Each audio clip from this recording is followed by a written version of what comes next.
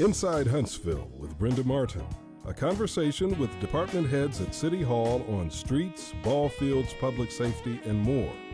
And also with our community partners that add economic security, support education, and enhance the city's quality of life. Hello, I'm Brenda Martin with Inside Huntsville. Thanks for joining me today. As you know, the purpose of our show is to highlight our city's management activities and the many Huntsville city partners that makes us the #1 city in the state of Alabama. While education is at the forefront of this well-known recognition, Huntsville is fortunate to have one of the top historically black land-grant universities where teaching, research, liberal arts, vocational fields, and service reflects the uniqueness of Alabama Agricultural and Mechanical University. My guest today is the 11th president of this notable institution of learning, Dr. Andrew Hugine. Welcome, Dr. Hugine. I'm sorry. How are you? Couldn't get that out. I'm doing quite well, Ms. Martin, and thank you so very much for having me today. Well, we're fortunate to have you. We've been wanting to do this for a while now. Well, now, one of the questions that I wanted to ask you, for those who are not totally familiar with what a land-grant university is, share that with us. Certainly. Well, the land-grant universities started in the 1800s. There are actually two different land-grant universities, what we call the 1862 land-grant university and the 1890 land-grant university. The name simply comes from the legislation that established them. I see. If you go back historically, education was primarily for the elite. But in the development of this nation, it was understood that if we were going to be the country that we wanted to be, it was necessary that education needed to be available to the masses. And therefore, they created these land-grant universities, given the fact at that time that the primary industry in the country was farming. And so they created these institutions that would support the economic development that was present at that time. And so we then created what we call land-grant universities, the first being 1862. However, in the South, the South did not allow African Americans to attend the existing 1862 institutions. And so the 1890 legislation provided that in those places where African Americans could not attend the existing 1862, they created a separate institution, the 1890. So that you would still have land-grant opportunities available irrespective of color. And so now we have, for example, in the state of Alabama, we have two land-grant universities. We have Auburn, that's the 1862, and Alabama A&M University, that is the 1890. Of course, we work together. Sure. We have, for example, we're one of the few states, we do not have a separate extension program. It is the Alabama Cooperative Extension System. And so Alabama A&M and Auburn, we share that together. So you work together. We work together That's great in to that know. regard. Now the other is that, given that we are about economic development, as the country's economic engines have changed, so has the mission, so has the programs that we offer at the land-grant university change over time. Dr. Hugine, as the 11th president of Alabama A&M, you have just done so much. A lot has gone on under your presidency. Talk about the various programs that that many of the students that attend Alabama A&M are doing. Certainly, we have over 40 plus undergraduate programs at Alabama A&M University. In addition to that, we have master's and doctoral programs. We have a couple of new programs. Again, as I indicated, we continue to evolve and to change based upon what the needs are at a given time. We also want to reflect those needs in the community in which we find ourselves. And so we have some new programs, for example, in the area of logistics and supply chain management, material and systems engineering. We have programs in entrepreneurship, those are new. We have animal biotechnology, plant biotechnology. We have sports management. We have communication specialists. And so there are a large number of degree programs, all going back to who we are as a land-grant institution. We are very, very strong in the STEM disciplines. The STEM disciplines are science, technology, engineering, and mathematics. That's not to say that those are the only areas, but again, those feed directly into the land-grant mission, and so we are quite proud of our accomplishments there. One of the little-known facts about the STEM disciplines at Alabama A&M University is that when you consider all of the institutions in the state of Alabama, when it comes to minority STEM majors that is being enrolled and graduated, Alabama A&M University graduates more minority STEM majors than any other institution in the state of Alabama. That is fabulous to know. That's not really known. That's not known. That's not really known because my. we are a small institution compared to others. We only have right around 6,000 students, but we are very, very strong when it comes to that area. And if you, for example, were present at our commencement, you would see the large number of students that graduated in those areas. Right. And so we are quite pleased and happy about that accomplishment. Well, now, how do you go about recruiting your students? It's a multi-task, a multi-format that we actually do with recruitment. Obviously, we have a division that's responsible for that. We did some restructuring and we created enrollment management, which would put together all of those areas that feed into enrollment. But we approach enrollment from the standpoint that it is a university responsibility. Yes, that office is one that will get the applications, process the applications, but it is the responsibility of the institution. And we rely on our students because at the end of the day, your best recruiters are the students that you have at the university. They're the ones that tell the story. They go back to their communities and encourage others to come. We rely on our alumni because the alumni represent the product of the university. And so as individuals see alumni such as you and others, they say, well, you know, I think I consider Alabama A&M University, and so we rely on our alumni to help us. And then we do something each year. It's called the Presidential Bus Tour. And it is, to me, it's one of the highlights of the year. I just enjoy doing it. That's great. We get on the bus, and on that bus we have, of course, I go, the First Lady accompanies me as well. Our student leaders, we have our Queen, we have our SGA President, we have our ambassadors to go. We have representatives from the various colleges. We have our faculty, we have our staff.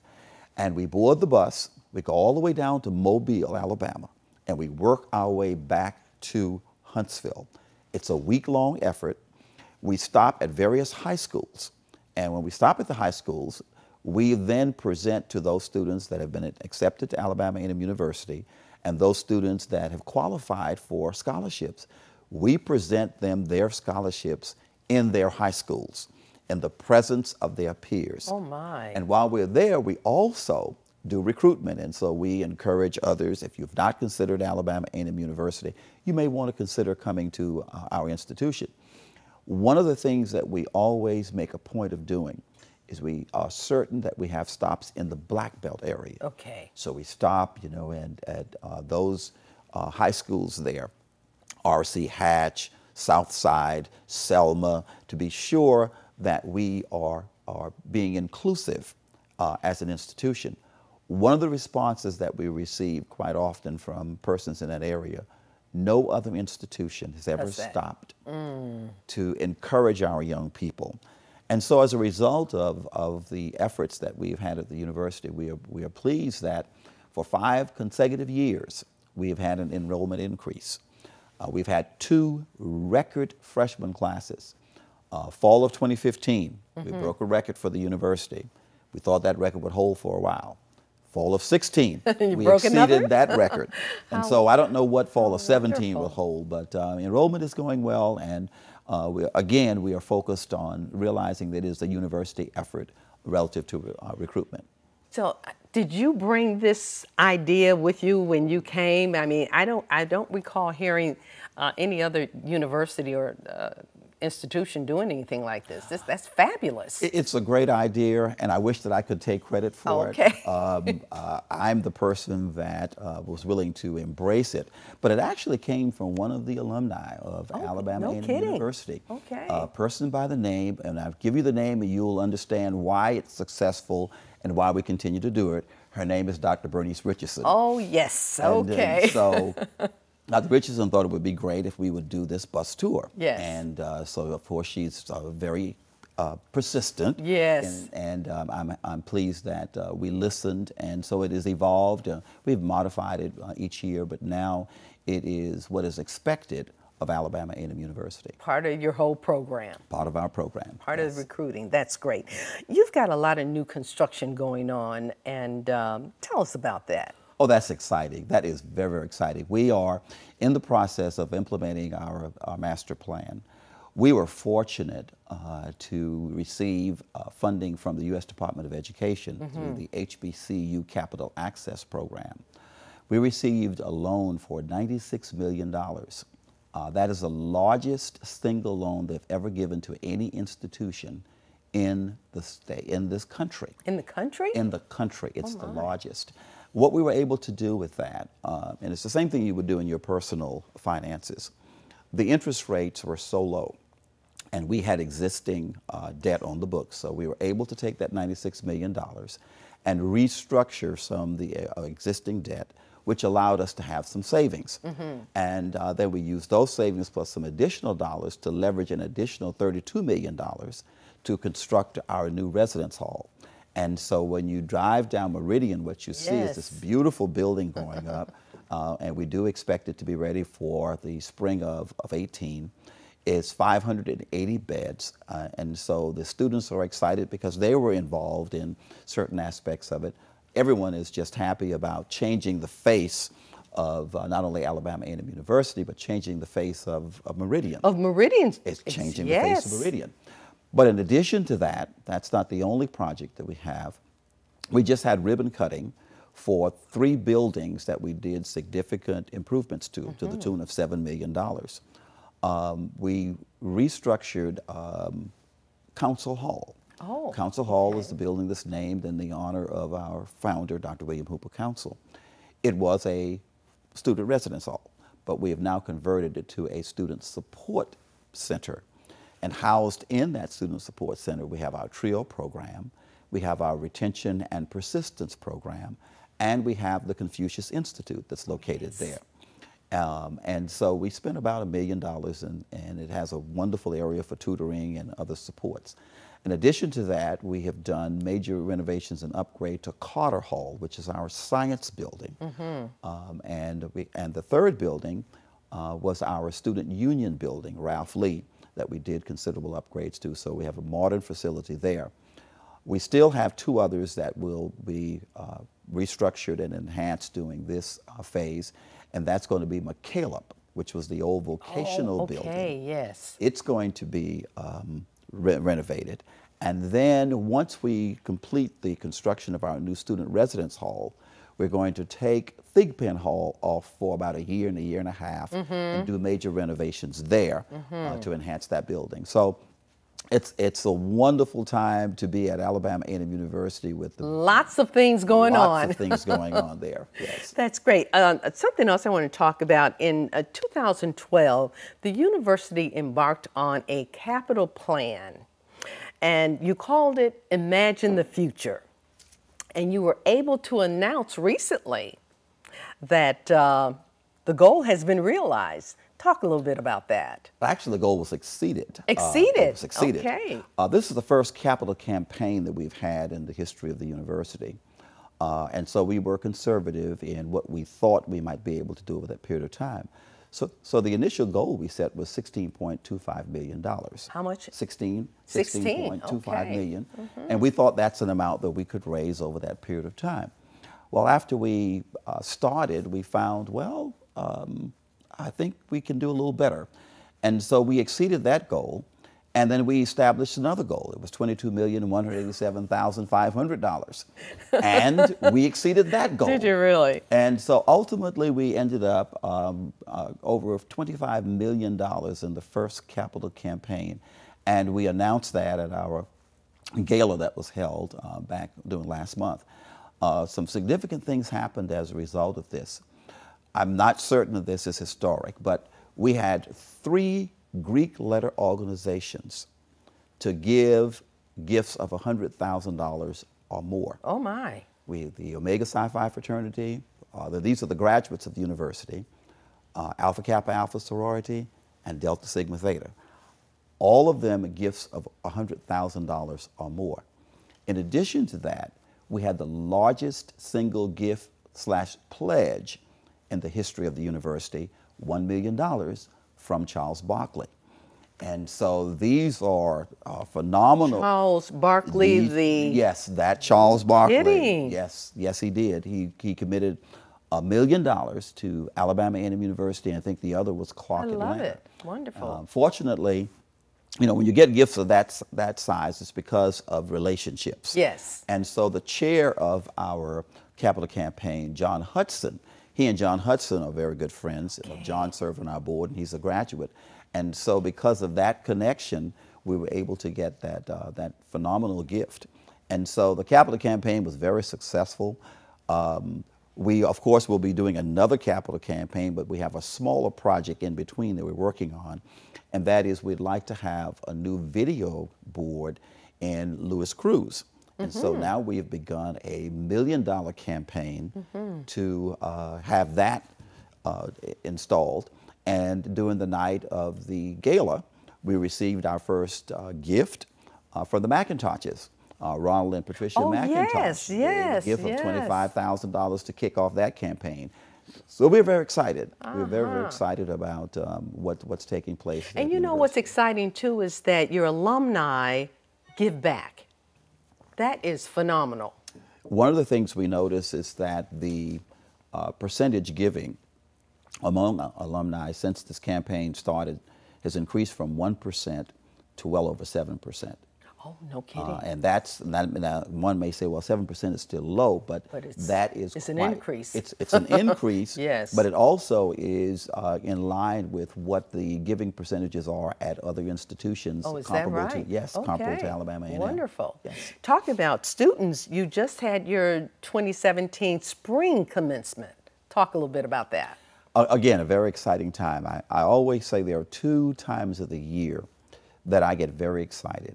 That's in the fall of the year when students are arriving, you know, to see the eager young persons coming to the campus and wanting to receive a degree. And then in December and May when we have commencement and our students have achieved their goals. This year we awarded 534 degrees in our spring commencement. No kid, 534? 534. Wow. In our spring commencement. Of those numbers, 296 were to the graduate students, and the others were, 296 to the undergrad, and the others to graduate students. To graduates. A very interesting statistic, though, about the undergraduate students.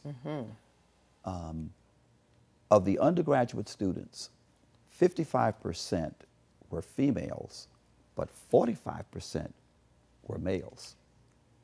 Almost 50-50. Almost 50-50. And that is significant. That is significant. Yes. That is significant that we had. It's good to hear. It's good to hear.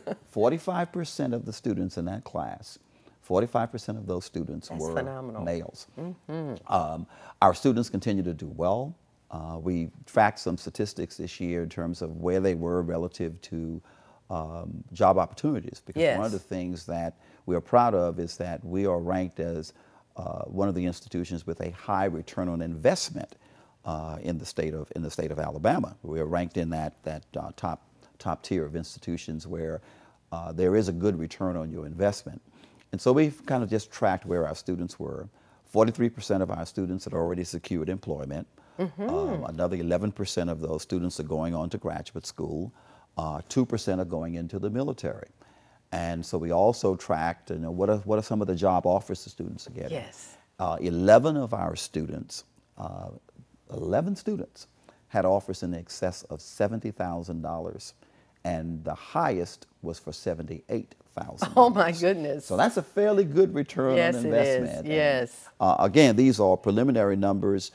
We know they'll be higher by the time that, and this is just June, so students are still pursuing job opportunities. Sure. And we think the numbers will be higher once it all settles in. And it speaks well for the university as well. It does. You know, our marketing tagline now is "Start here, Go anywhere." And, yeah. and certainly that is becoming more and more evident. As a matter of fact, our speaker for the commencement was Shaneria Rocker. That name may not ring a bell, but she's a graduate of Alabama A&M University, and she is the vice president for human resources of Holly Davidson. Oh, no kidding. Yes. Oh, yes, she's vice okay. president of human resources for Holly Davidson. So you have a chance to bring back one of your own, and when you say that you can start here and go anywhere, persons can actually see. They can see it. The evidence that that is true. They can see it. That's wonderful. Well, talking about, as you're preparing the student body for this globally competitive world, for the past 6 years, you've partnered with the Confucius Institute of China. Tell us more about that. I had an opportunity to sit in on one of your sessions, and quite interesting. Talk a little bit about that. Well, we clearly understand that preparing our young people to be competitive, this is going to be a global market. It's not going to be just competition within the United States of America, but a globally competitive society that they will have to function in. And so a part of that is to expose them to other countries, other cultures, and other economies. We all know that as it relates to economies, that the United States and China are the number 1 and 2 economies in the world. And so we were fortunate to be able to partner with Nanjing Forestry University, which is located in China. And they are our sponsor institution. They collectively, coming with us, we were able then to have established on our campus the Confucius Institute. There are only 107 of those in the entire United States of America. So they're not easy to come by. The intent of those is to acquaint persons with the culture, the economy, the mores of the country, the language.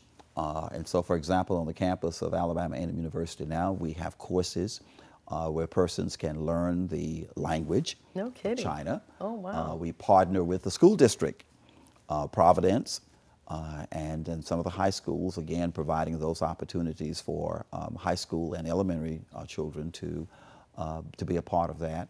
We had a group of administrators from Huntsville School District that went to China last year. Oh, no as kidding. as a part of this. So it's not just Alabama A&M University. This is open to the entire community. I see. So that everyone has an opportunity to understand the culture of China. Of China. And the economy of China. We'll have a group of students going to China this summer.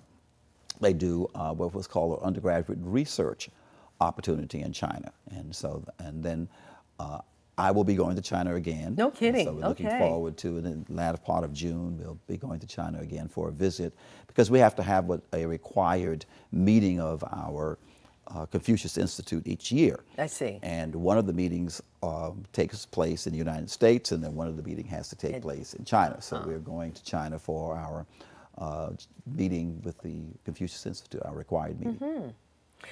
There's so much to talk about regarding Alabama A&M, and I am so excited that you took the time to come and talk with us today.